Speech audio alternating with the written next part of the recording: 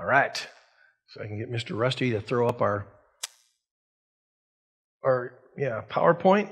So we've been looking at the role of national Israel in God's plan and at various times in their history. And then we advance to this topic of the kingdom of God in relation to Jesus Christ. Because if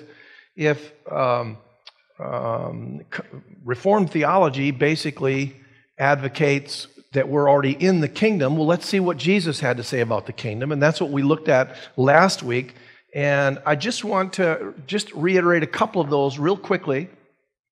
So we saw that in the early days of Jesus' ministry, he clearly was preaching the kingdom of heaven or the kingdom of God. If it's in Matthew's gospel, it's usually the kingdom of heaven.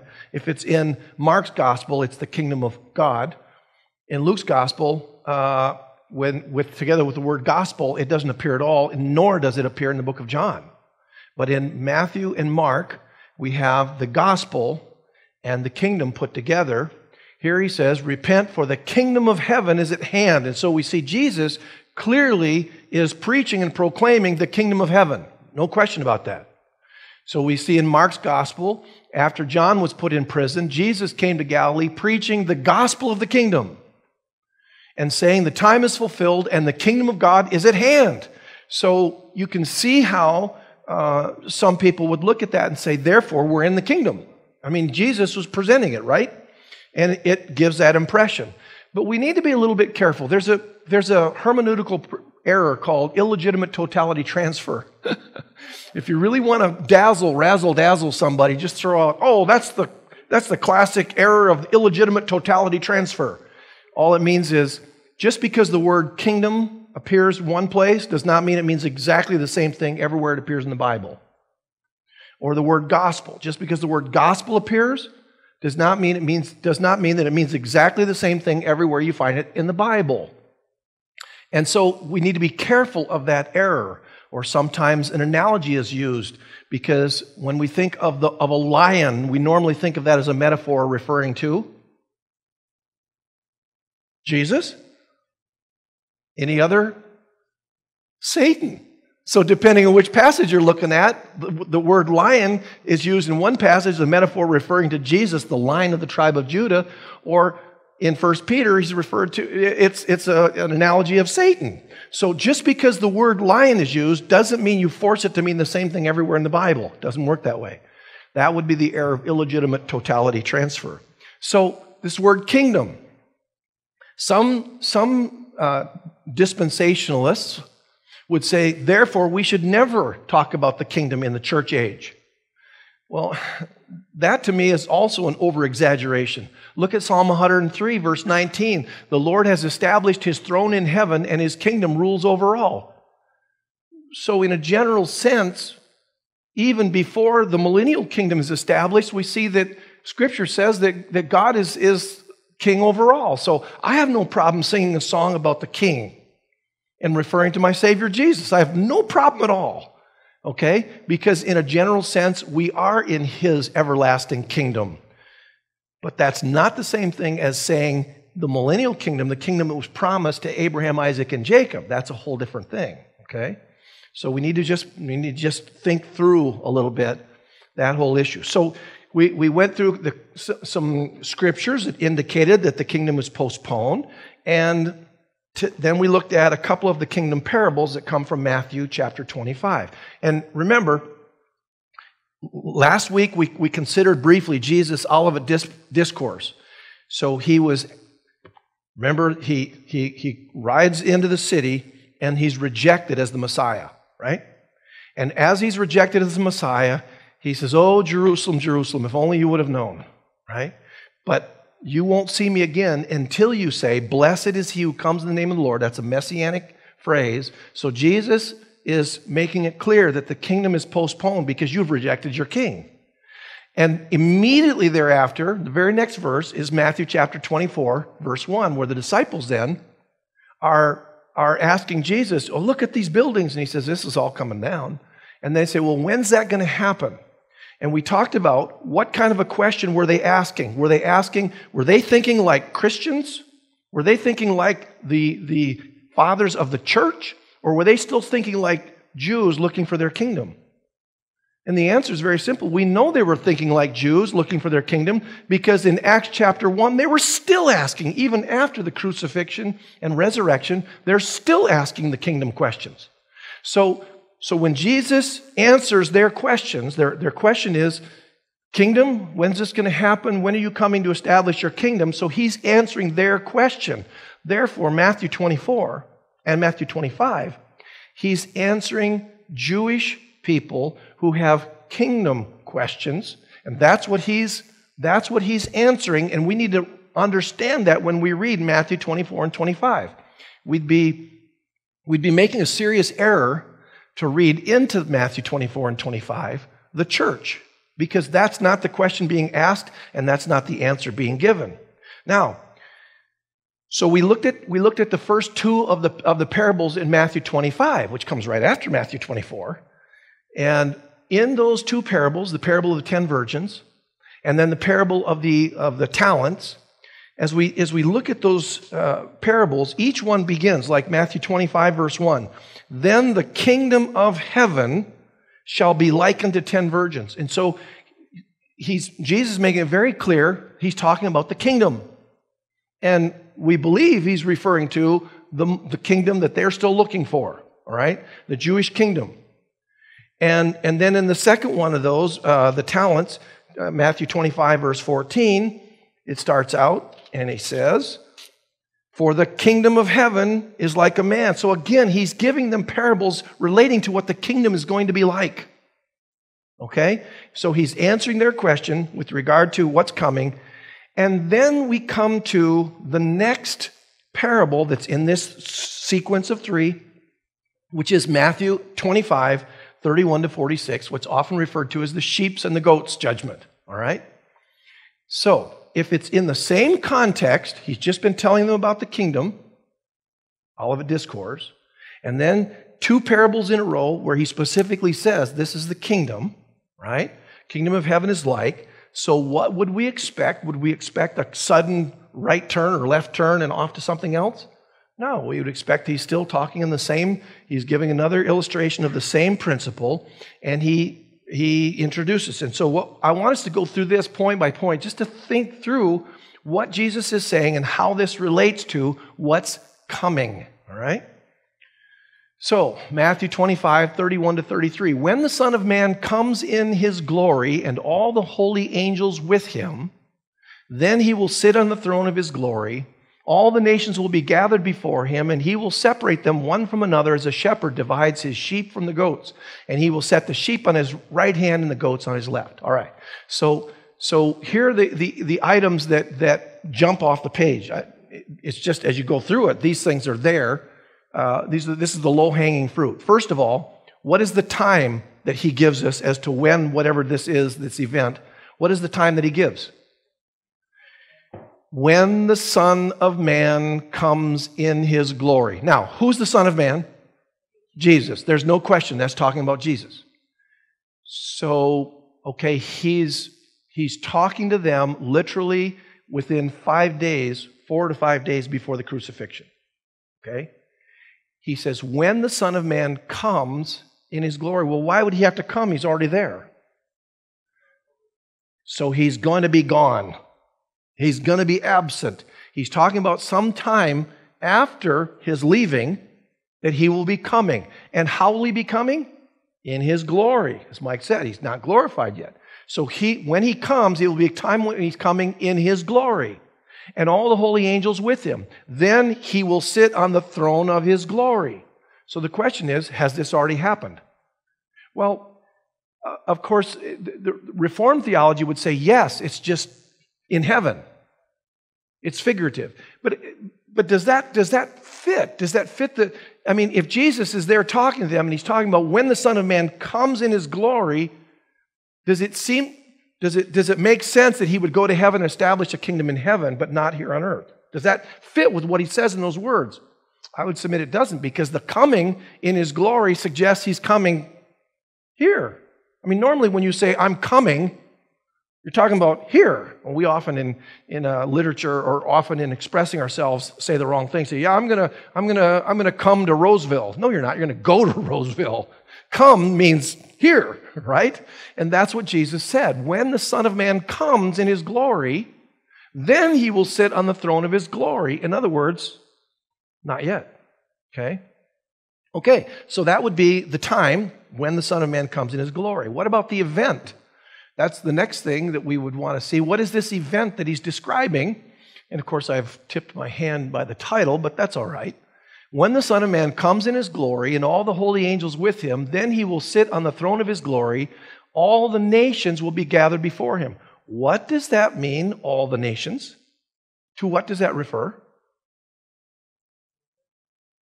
Okay? Remember, he's speaking in a Jewish context. He's talking about everybody else. He's talking about everybody else. The nations, when you're a Jew and you talk about the nations, you're not talking about yourself. You're not talking about the Jewish nation. You're talking about everybody else. Okay? So he says, when all the nations will be gathered before him. So whatever this event is, it's going to be a gathering of all the nations. And then it says he's going to separate them one from another as the shepherd divides his sheep from the goats. And he will set the sheep on his right hand but the goats on the left. This is a judgment of the nations. Okay? So, well, that's what we want to try and understand, don't we? Okay? What is this judgment? How does this work? And it's at some future point, Jesus is saying, at the time when he comes in his glory, when he's sitting on the throne of his glory. Okay, next we want to see who's the judge. Well, he tells us. Then the king. Now he refers to himself as the king. The king will say to those on his right hand. Remember, he just said that he was talking about the Son of Man coming. We know he's referring to himself because that's the way he frequently did. And now he says the same person that's coming to do that judgment is the king. Now Jesus is referring to himself as the king.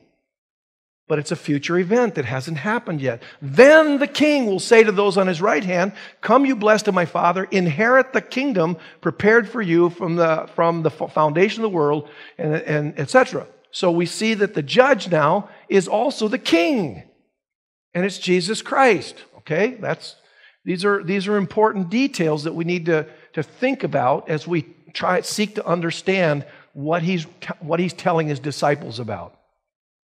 So the next item you can see there is the inheritance. What is the inheritance for those who pass the judgment?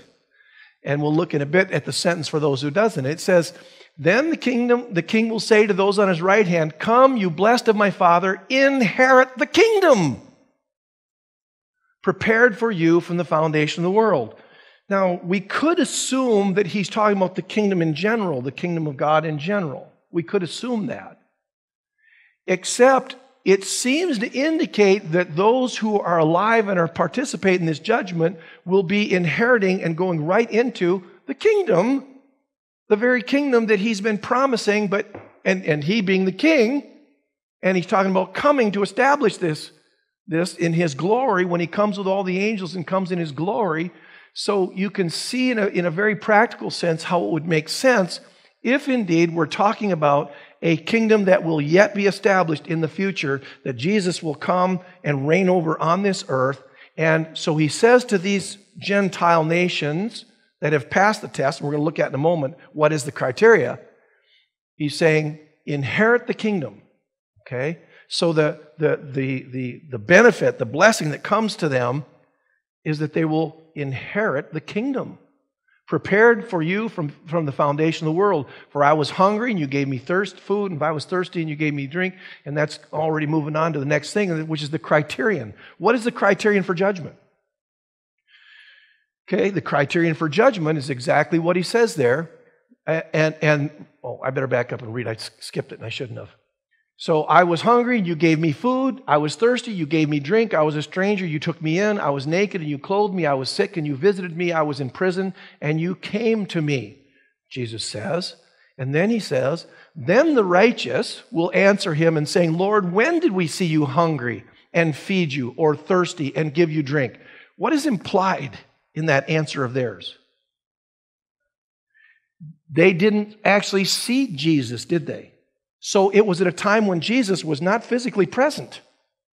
So they're saying, well, when did we see you physically present and clothe you or minister to your needs? When did we see you sick or in prison and come to you? And the king will answer and say to them, assuredly, I say to you, inasmuch as you did it to one of the least of these, my brethren, you did it to me. Whoa, wait a minute. Now, I don't know about you, but when I was in Bible college years and even seminary years, I looked at those verses and I'm going, that sounds like a works gospel. It sounds like that he doesn't say, the reason that you're approved to go into the kingdom is because you believed in me. He doesn't say that, does he? Well, how can that possibly be? How can he say that the basis on which the criteria on which they're being judged is how they treated his servants? Is it a works-based gospel? Well, it turns out that actually all the way through Scripture, genuine faith is evidenced by works. It's not that works is what accomplishes the salvation, but it is that the faith causes people to act in a certain way. We'll be talking about that later today with Mordecai. But in other words, when we have genuine faith, it's going to cause us to do things that we would not otherwise do, right? We're going to be different. And so Jesus, but what is he talking about when he says, assuredly, I say to you, inasmuch as you did it to one of the least of these my brethren? Well, now let's back up and think about the context. If indeed Jesus, in the Olivet Discourse, is pointing forward to something that will happen to the Jews, and it's a point in the future, and he talks about the abomination of desolation, which has not happened yet. If indeed that happens during the tribulation period, the church is not in view at all. If indeed and I'm putting up ifs, I accept that. If indeed the church is raptured out first, and if you look on the back of your sheet, you can get a heads up on you know what, I should have got one of those. I should have got a copy so I can look at too. Oh, I'll have it on the screen here in a little bit. It's okay. It's okay. You're fine. So we'll come back to that sheet in a moment. But if indeed the church gets raptured away, who are these, inasmuch as you did it to one of the least of these my brethren? Who would these brethren be? If indeed Jesus is talking about future time after the church is gone, it would be during the tribulation period, then who would these people be, the least of these his brethren? What Jews?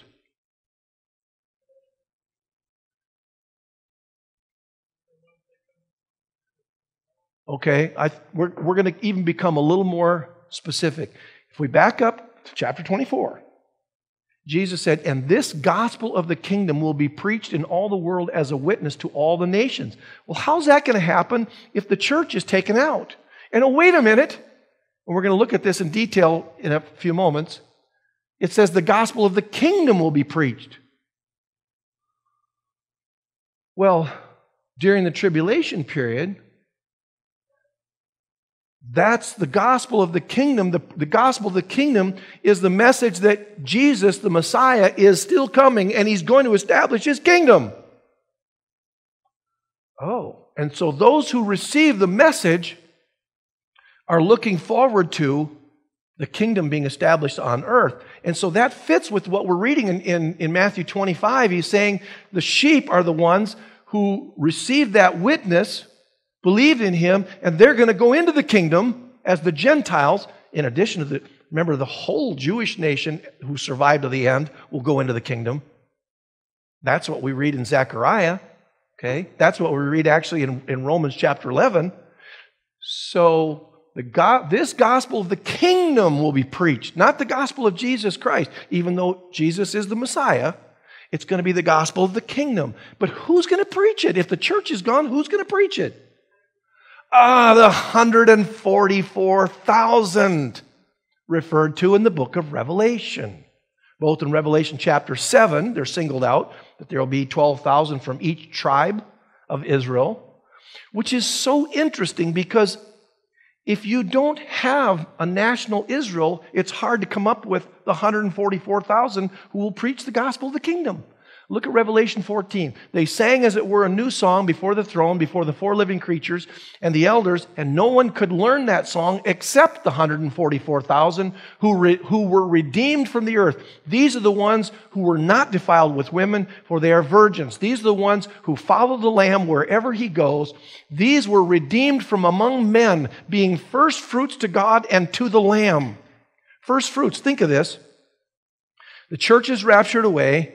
Tribulation begins, and there are those who will come to faith amongst the Jewish people, 144,000 of them, and they will be the first fruits to God and to the Lamb, because when the tribulation ends, those who survive, because there's going to be a lot of Jewish people die during the tribulation period, those who die will go right into the kingdom, as will the Gentiles who come to faith because of these. Yes? I believe they will. Now, are they Christians in the sense of the church? No, but they're believers in their Messiah. And so, what an interesting thing, a concept. And so he says, then I saw another angel flying in the midst of heaven, having the everlasting gospel to preach to those who dwell on the earth, to every nation, tribe, tongue, and people. So I'm quite intrigued by the One for Israel group in Israel that's producing all these video testimonies of the Jewish people who come to faith in Messiah, in Yeshua. Because I've always wondered to myself, okay, if this is true, if the pre-trib rapture is true, the church gets raptured away, and you have these 144,000, how do they all of a sudden believe in Jesus? Because they're the ones that are preaching the gospel of the kingdom during the tribulation. How did 144,000 of them get saved just like that? Well, when the church is raptured away, the internet will still function, most likely. They will have the testimony of those who said, you know what? Jesus is the Messiah. Hello. Come on, Jewish people, wake up. And I have a suspicion that many of them will come to faith exactly like that. I also wonder to myself, how come you have 144,000 young people that have not gotten married? And I thought, that's weird. Where are all these unmarried young people coming from? Look at culture today. Young people are not getting married like no other generation that's ever lived. All over the world this is happening. They're not getting married. That's interesting. just interesting curiosity, okay? But in any case, so we have this description. The everlasting gospel will be preached, and that's right in the context of the 144,000. And they'll be preached to every nation, tribe, tongue, and people. So the message of the gospel of the kingdom will not only go to the Jewish people, it's going to go to all the peoples. And there will be those who will believe. And that makes sense when you come back to Matthew 25. And so you have this message that the king comes and he says, you're in my right hand, you're going to inherit the kingdom. Why? Because when you saw me in this needy condition and you took care of me, inasmuch as you did it to one of the least of these my brethren, you did it to me. I believe he's referring to the 144,000 witnesses. And I'm not talking about Jehovah's Witnesses. Okay? I believe that's exactly what he's referring to. Because during that time, there will be intense persecution against those 144,000. And so those who receive them and help meet their needs and care for them will be evidencing that they have received their message of the gospel of the kingdom. Anybody have any questions? I mean, I'm not saying this is a hard and fast, but it's interesting. Yes, Wayne?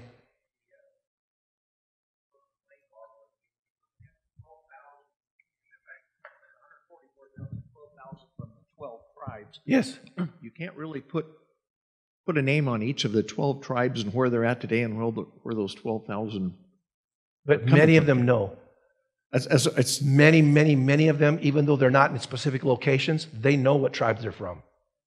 There are those that don't, but you'd be amazed how many of them, just by their names. In many cases, by their names, they know. And by the way, there are the Jewish people right now in Israel are very meticulous about finding out which tribe you're from, and they're registering. You don't just say, I'm a Jew, I want to come to Israel. It doesn't work that way. They want to know who you are, what's your bloodline, where are you from. So, but they will know. Remember, right now in Israel, there's 9 million people, and about 7 million of them are Jews. And they're sprouting like crazy. They're multiplying like crazy, okay? So 144,000 is not that big of a number. Okay? All right. So then the sentence of those that are the goats. Then he also will say to those on the left hand, depart from me, you cursed, into the everlasting fire prepared for the devil and his angels. Now let me ask you this. We started out with what this event was. The event was the gathering of the nations. And the consequence for those who do not believe are they're cursed in the everlasting fire prepared for the devil and his angels. Has this happened? No. There's no way in the world that this has already happened. Has there been a judgment of the nations brought together, and the one group is put over here in the right hand, and goes into the kingdom, and the other group goes into everlasting judgment? Has this happened? No. It remains to happen. So is it a whole group? Well, the criterion is based on the individual response from every nation, how they respond to the message of the gospel of the kingdom presented to them. The everlasting gospels it's referred to in the book of Revelation. Does that kind of make sense?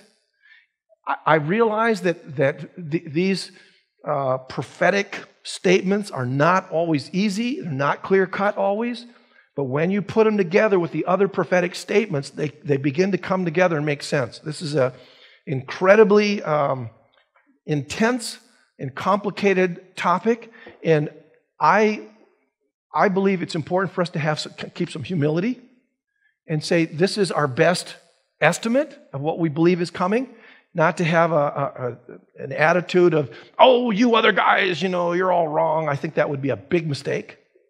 But I believe that this really does make sense in the context of what Jesus, in the context of, okay, you're not going to see me again until you say, blessed is he who comes in the name of the Lord. Okay, so he's saying, until you receive me as your Messiah, no king, no kingdom. And then he begins to describe what's going to happen in the tribulation period, and then he describes what's going to happen at the end when he comes in his glory and comes as king. All right, so I want to move on to a very interesting topic that I had not thought much about before, and I kind of also tipped my hand on this last week, but wow, is this interesting to me. And that is the gospel declarations that we find in the New Testament. First of all, it's quite a buzzword right now in many churches. The word gospel has become an adjective rather than a noun. Many churches talk about gospel families, gospel church, gospel this, gospel that. And it can be used as an adjective, that's fine. But what does it mean? Well, the word is, okay, we have it in the word evangelism, evangelism. The angel part is like our word angel. It means messenger or message. And the EV actually comes from the Greek EU, which is good. It's the good message. It's the good news. That's all the word gospel in and of itself means. So you can have the gospel of health. You have good news about health. Okay. In other words, the word gospel in and of itself does not define what gospel it is. And we actually find out that Paul talks about, what are you doing? You coming up with another gospel? So we know that the word in and of itself does not define what the message is. Okay. So let's think about it. And as we already mentioned, we have this, Jesus referred to the gospel of the kingdom, Matthew 4:23. He was preaching the gospel of the kingdom. We get that. Okay. Jesus was preaching the gospel of the kingdom and seeming to indicate that it was right away, that it was coming. And then in Mark chapter 1, it says he was preaching the gospel of the kingdom and saying the time is fulfilled, the kingdom of God is at hand, repent. So he's preaching repentance and he's preaching the gospel of the kingdom. Okay? So, okay, we accept that that's what Jesus was doing. Now, we also remember that when Jesus sent out his disciples, he told them, do not go into the way of the Gentiles. And again, I always scratch my head. Well, how come Jesus would tell them not to go into the way of the Gentiles? Why would he tell them to only go to the Jews? I mean, if the gospel is the gospel of salvation, isn't it for everybody? Yes, but they weren't preaching the gospel of salvation as we preach today. They were preaching the gospel of the kingdom. Does that make sense as to why now he would make that statement? You see how that statement suddenly makes sense? He was preaching the gospel of the kingdom is primarily a Jewish thing. Gentiles will participate, but the kingdom that's been promised is a Jewish thing. That's why you're taking the message, the gospel, the good news of the kingdom, and you're going to the Jewish nation because they're the ones to whom it applies. They're the ones who should receive the gospel of the kingdom. They're the ones who should receive Yeshua as their Messiah. Right? Okay. And so he says, but go rather to the lost sheep of the house of Israel, and as you go, preach, saying the kingdom of heaven is at hand. Heal the sick, cleanse the lepers, raise the dead. It's kind of interesting that he commissioned them to do all this healing also in conjunction with, because in the kingdom that's described in Isaiah chapter 11 or described in the book of Revelation, it's a place where there's healing, there's no sickness. So doesn't it make sense that Jesus, in sending them out to proclaim the gospel of the kingdom of what's coming, that they would heal as a sign, as looking forward and saying that's what's going to happen in the kingdom? That makes sense? Interesting, isn't it? Okay. So, but now, as we already looked, we came to this passage in his Olivet Discourse where he's already said, okay, kingdom not now because you've rejected your king. And yet he says this gospel of the kingdom will be preached at some point in the future. Oh.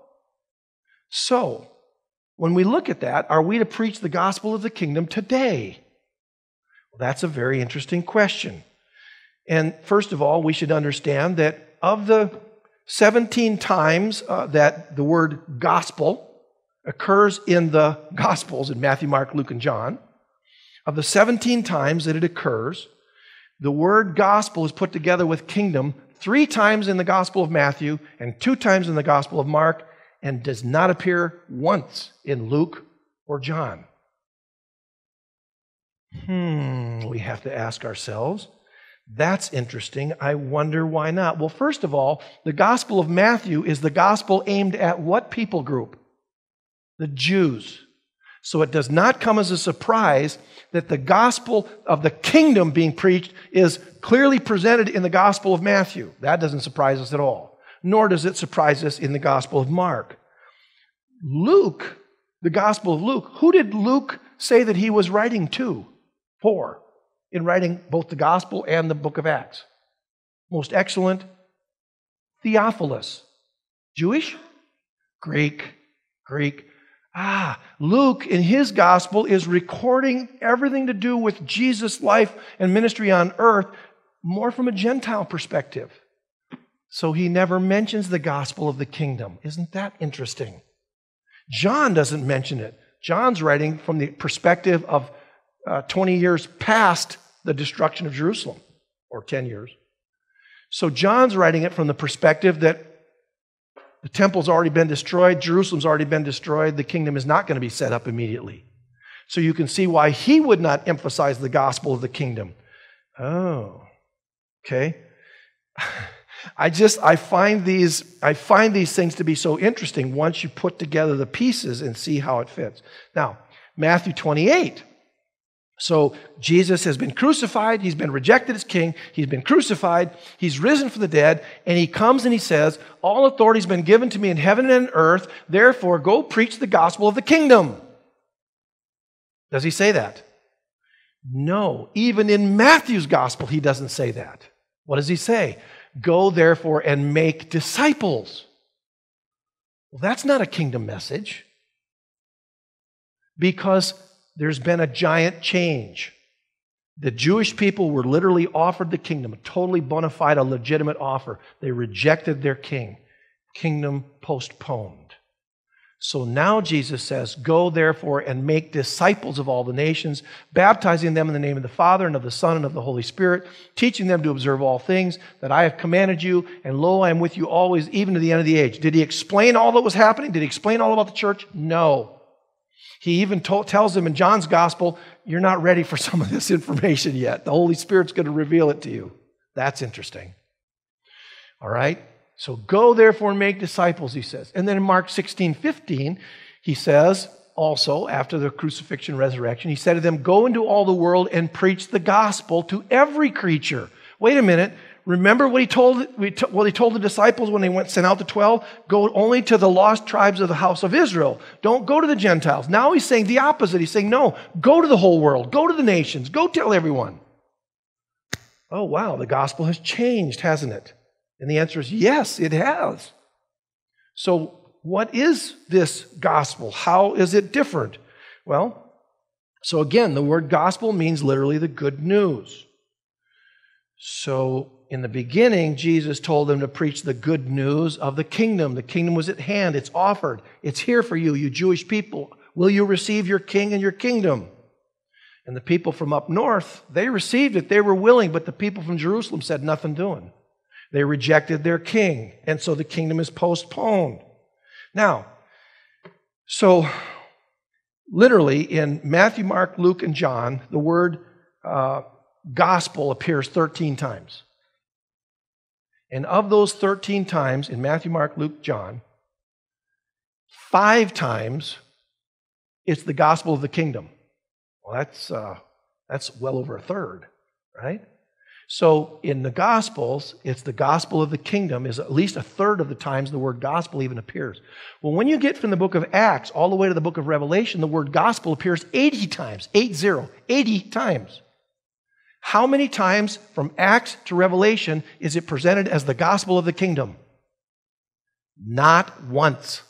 Not once.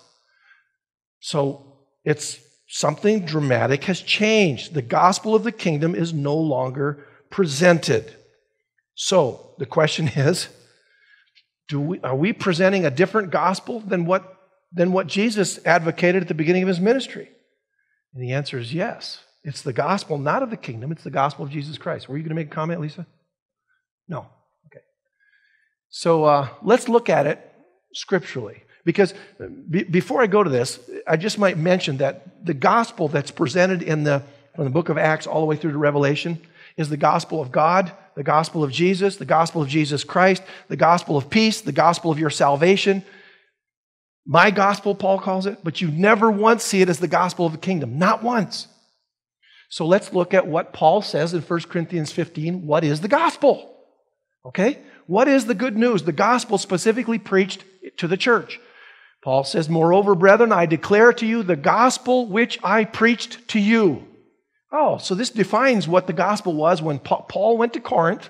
What was the message he preached to them? Did he preach to them, the kingdom is coming, prepare yourself? He said, the gospel that I preached to you, which also you received and in which you stand, by which also you are saved, if you hold fast that word which I preached to you, unless you believed in vain. For I delivered to you, first of all, that which I also received. And here it is. There's the gospel.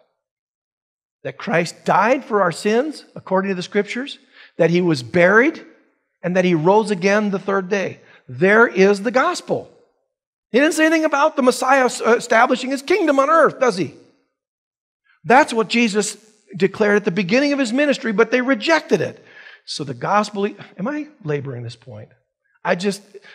Forgive me, but I've never heard this really emphasized in all schooling that I took. It is in some older books on the topic, but it just jumped off the page when I started looking at the raw material of Scripture and looking at every use of the word gospel in the New Testament. And I realized the gospel that we preach today is not the gospel of the kingdom. It's the gospel of Jesus Christ. It's the gospel of the fact that we're a sinner and Jesus died for our sins and that He was buried, that He rose again the third day, and that He was seen by the 12 and Cephas, and after that by over 500 brethren at once, of whom the greater part remain to the present, but some have fallen asleep. After that, He was seen by James, then by all the apostles. Then last of all, He was seen by me also, as by one born out of due time. So what is the gospel according to Paul? The gospel for the church? It's to do with Jesus, His death for our sins, His burial, His resurrection. That's the good news. It's a good news that we also have salvation. That means that when we die, we don't just lay in the ground, that we have eternal life if we put our faith in Christ, right? That's the gospel. That's the good news. And that's the good news that made people so ecstatic throughout the Gentile world, even while the Jewish community, it just didn't make any sense to them because there was a blindness, wasn't there? And so they didn't see it. And so they weren't interested in this. They were looking for a king that would come and set up a kingdom earthly right then and there. And that didn't happen, so they weren't interested in Jesus. But the Gentile world starts hearing, wait a minute, Jesus died for my sins. He was buried. He rose again. We have eternal life because of that. That is good news. And so they receive the gospel of Jesus Christ, not the gospel of the kingdom. So in this book, chapter 15 of 1 Corinthians, Paul goes on. This is a prominent chapter in the scripture. Whenever we're doing a funeral, you always go to 1 Corinthians 15, right? Because he's talking about the resurrection. He's talking about the fact that because Jesus rose, therefore we can have hope of our rising from the dead. Now, if Christ is preached that he has been raised from the dead, how do some among you say that there's no resurrection of the dead? If there's no resurrection of the dead, then Christ is not risen. If Christ is not risen, then our preaching is empty and your faith is also empty. You see, your faith is not in a kingdom that's coming. Your faith is in the resurrection. Yes, and we are found false witnesses of God because we have testified of God that he raised up Christ, whom he did not raise up, if in fact the dead don't rise. For if the dead do not rise, then Christ is not risen. And if Christ is not risen, your faith is futile. You are still in your sins. It has nothing to do with establishing a kingdom. The gospel for the church has to do with a risen Savior who died in our place. If Christ is not risen, your faith is futile, you are still in your sins. Then also those who have fallen asleep in Christ have perished. If in this life only we have hope in Christ, we are of all men the most pitiable. And so he is emphasizing the gospel has to do with the resurrection from the dead. It isn't about the kingdom. Gospel of the kingdom was a gospel of repentance. That's similar, in order to inaugurate Christ's kingdom. But it was rejected and postponed. Wow. And so the gospel that's presented all through the book of Acts and all the way into, in fact, the disciples were still struggling with understanding themselves, right? That's why they kept going to the Jews first. All right. So it's interesting that Paul, while he's on this topic in 1 Corinthians 15 of the gospel, what is the gospel? It has to do with the resurrection. He doesn't stop there because he ends up and he finishes the chapter with some very interesting verses. This I say then, brethren, that flesh and blood cannot inherit. Well, there, he talks about the kingdom of God. There we go. But wait a minute. He says that flesh and blood cannot inherit the kingdom of God. Well, now, that presents us a challenge, partly because of what we just covered in Matthew 25. Because in Matthew 25, you have the sheep and the goats judgment. And remember, he said to the sheep, those on his right hand, enter into the kingdom. That was the inheritance that they would have. They would enter right into the kingdom. So how is this possible that flesh and blood cannot inherit the kingdom of God? Nor does corruption inherit incorruption. Behold, I tell you a mystery. We shall not all sleep, but we shall all be changed in a moment, in the twinkling of an eye, at the last trumpet. For the trumpet will sound, and the dead will be raised incorruptible. We shall be changed. For this corruptible must put on incorruption, this mortal must put on immortality. So when this corruptible is put on incorruption, this mortal has put on immortality, then shall be brought to pass the saying that is written, death is swallowed up in victory. So this kind of complicates things a little bit, doesn't it? Now we can look at your chart, or you can look up here. It's a little bit hard to see it up here. That's why I put it for you in the back of your sheet. Because if we understand correctly, and I'm saying if, I believe this is right. If we understand correctly, the church age that goes all the way back here, 2,000 years, all the way from the time of the day of Pentecost, if in fact the church is raptured away right here, as per what we'll look at in a moment, 1 Thessalonians 5 as well as 1 Corinthians 15, if in fact the church is caught up to be with the Lord in the air, and spends this 7-year period with the Lord in the air, in heaven. If indeed that happens, and that's during that 7-year period, we have a time of tribulation, or as Daniel puts it in Daniel chapter 9, the time of Jacob's trouble, right? And it's a time of separating out Israel, those who believe and those who don't. And it's a time when you have the seals, seals actually are not judgments in my opinion. The trumpet, those are little trumpets, believe it or not. And then the bowls, those are judgments. To me, the seals are not judgment. We'll talk about that some other day. And the Antichrist comes, or no, he establishes, he comes actually, he's known at the beginning, because in 1 Thessalonians, actually 2 Thessalonians, it says that he won't be known until we're removed, the church is removed. And then at the midpoint of the tribulation period, he will, the abomination of desolation, this referred to in Daniel the prophet, that Jesus referred to in Matthew 24, he'll establish himself on a throne, so he'll betray the trust that the Jewish people put in him. He'll put himself in the temple, and the Jewish people will suddenly realize they've been betrayed. I know there's a lot of information, it's complicated, but hang in there. And if all of this takes place, back up, forward. So what is being referred to when it says that the sheep and the goats judgment, and that they will go into the kingdom? Well, if the 144,000 are ministering during this time, and there are Gentiles who come to put their faith in the gospel of the kingdom, that the kingdom is still coming, they receive that message. If they survive to the end, then at the end, when the king comes in his glory, which is at the end of the 7-year period, the king comes in his glory, the ones on his right hand will be ushered into the kingdom. They'll inherit the kingdom. And the kingdom will begin at that point. The Jewish people who survive, it says all Israel will be saved, Paul says in Romans 11. That's interesting. So the ones who, and Zechariah says they'll look on him whom they've pierced, and suddenly there'll be great mourning in Israel. They'll realize, you're kidding, for 2,000 years we missed our Messiah? So then the Gentile nations, those who survived during this horrific period on earth and who put their faith in Yeshua as the Messiah, the coming King, will enter into and inherit the literal earthly millennial kingdom. So how then can Paul in 1 Corinthians 15 say flesh and blood will not inherit the kingdom of God? Because Paul is writing to a church. And everyone in Corinth at that time, or in any church up until the time of the rapture, cannot inherit the kingdom of God by going in the bone.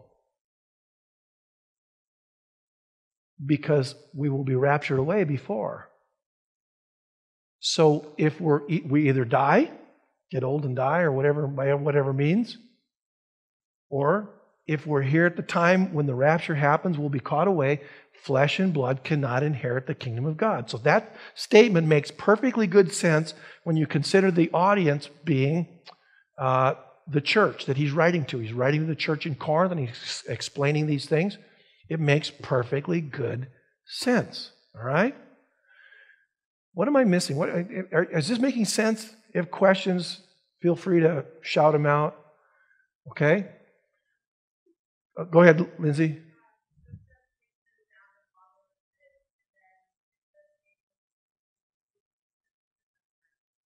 I'm not going to address that right now. That's coming. But yes, that will be after the one. He'll be bound at the beginning of the 1,000-year period, and he'll be released at the end of the 1,000-year period. And that's only found in Revelation chapter 21. 20. Revelation chapter 20. Yeah, verses 1, 2, and 3. Yep. So he'll be bound for 1,000 years, which is one of the really interesting passages that premillennialists use to say we can't be in the kingdom. Is there any possible way that we look at the world and say Satan is bound right now? Because during the kingdom period, he's bound. And they say, well, it's not a literal 1,000-year period, even though it's said 6 times in 7 verses there. But the fact of Satan being bound during that time, is a bridge way too far for me to cross, because to me, this does not look like a time in which Jesus is reigning and Satan is bound. But that will happen during the millennial period, that 1,000-year period, and it's referred to in Isaiah that the animals won't even be dangerous anymore. So it's like the effects of the curse are reversed. And so that's why Jesus, looking forward to it, said, preach the gospel kingdom and go out and heal everybody. Oh, that was a picture looking forward to what would take place during that millennial kingdom. Okay? So yeah, Matthew 25, flesh and blood will inherit the kingdom, but they're the flesh and blood that have lived on the earth and survived the tribulation period and put their faith in Yeshua. They aren't us. We could not possibly inherit the kingdom in flesh and blood like we are now, because we're either going to die or be raptured. So the two statements make sense. Yes, Wayne? That really kind of hits a home run on the disciples and the Jews that are thinking that Christ has come to establish the kingdom and we will stay like we are and we'll be a part of it and, it'll all be going. He said, no, you guys don't really understand. Right. You're right. You're either going to die or you will be changed. Yes. It's not, you won't be who you are today. Right. Coming into that kingdom. Yeah.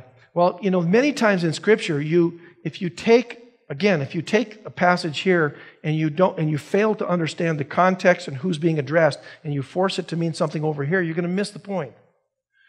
It's just like Jesus telling the disciples, don't take anything with you, go only to the lost tribes of the house of Israel. And yet later in his ministry, he said, okay, now go ahead and sell what you have and buy a sword. How do you put those two things together? It's because at the early part, he was telling them to go out and proclaim the gospel of the kingdom. Until the kingdom was rejected, the king was rejected. Now he says, okay, that's off. It wasn't that it was a plan B. He knew all along what would happen. But the gospel had to be legitimately offered to the Jewish nation, the gospel of the kingdom, and they legitimately rejected it. Let's just finish by looking. Yeah, Barry? Yes.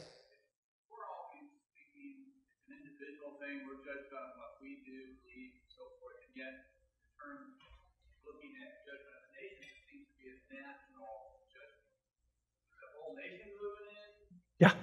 Okay. No, I think that the idea, from what the best I can understand it, is the people will still be judged based on how they dealt with the servants of the king.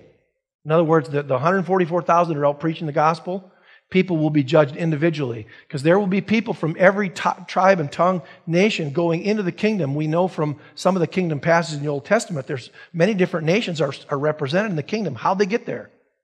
So there's individuals, and also a couple of the battles that take place, like the Battle of Armageddon, it sounds like the whole world gets wiped out when they come against Jerusalem. Well, the army did. But obviously, nobody sends 100% of their nation to go fight a war. In other words, they have people back home, right? But the idea of the judgment of the nations is that this is not the Jews. We're not talking about the Jews here. We're talking about the nations. They're going to stand before the king at that point, and the king's going to say, you guys are going in. It's not nation by nation as much as it is based on how did you treat my servants. Does that make sense? Yeah. It may not satisfy entirely, but yes, Paul.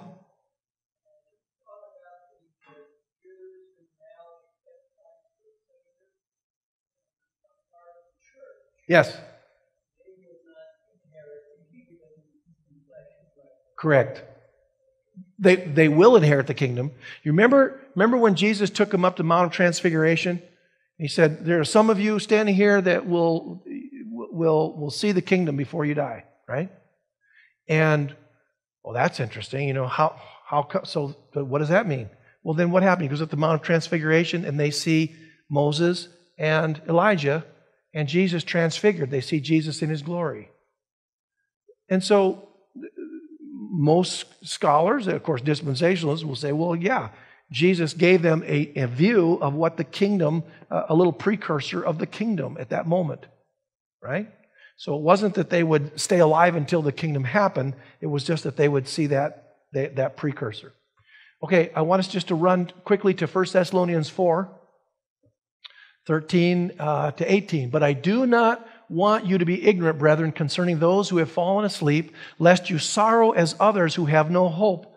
For if we believe that Jesus died and rose again, see, there's the gospel that was presented to the Gentile nations. If we believe that Jesus died and rose again, even so God will bring with him those who sleep in Jesus. Sleep, common euphemism for death. God will bring with him those who sleep in Jesus. For this we say to you by the word of the Lord, that we who are alive and remain until the coming of the Lord will by no means precede those who are asleep.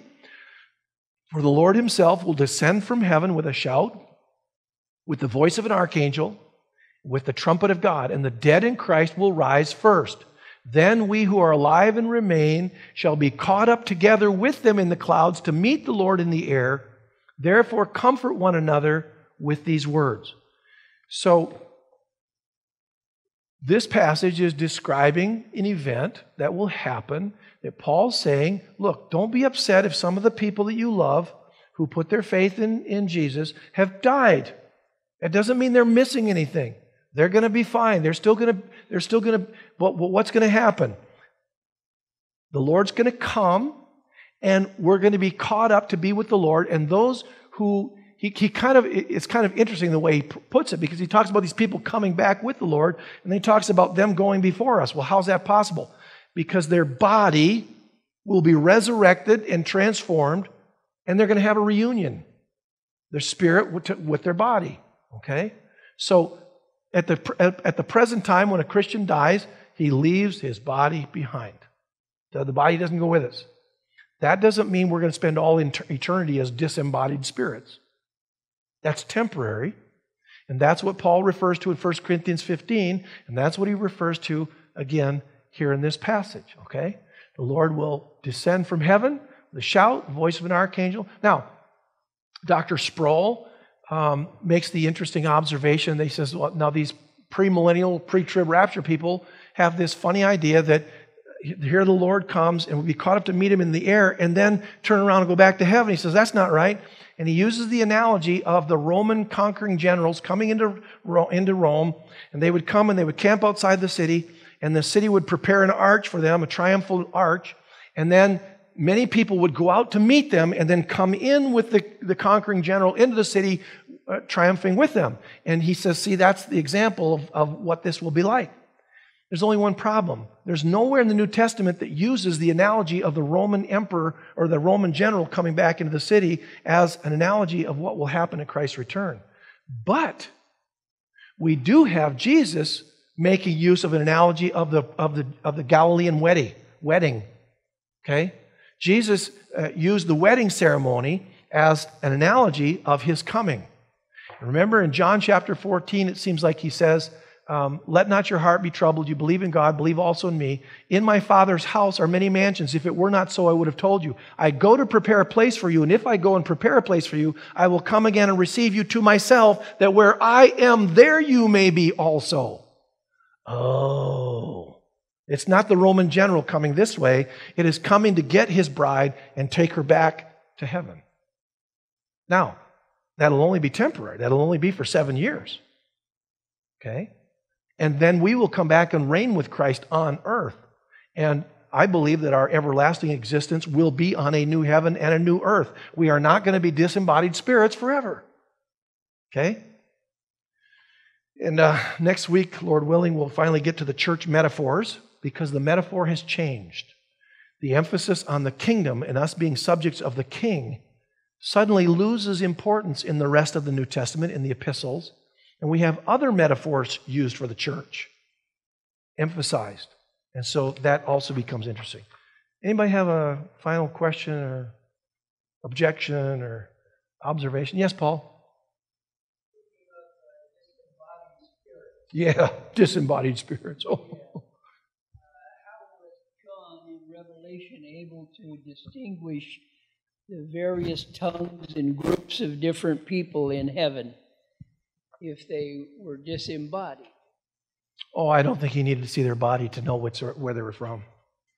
I think, and again, he's not singling out individual nations. He's just... Well, he says, I saw people from every tongue and nation there. Sure. Yeah. So that was just. Yeah, I would just say it's by divine revelation that God makes that clear to them. Yeah, I think.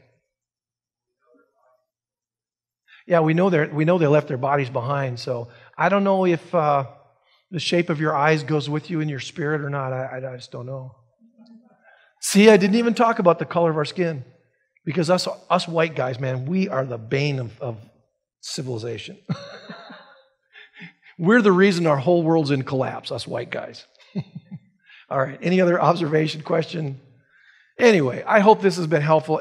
For me, the looking carefully at the terms used and where they're used by whom. Why does John never once mention the gospel of the kingdom?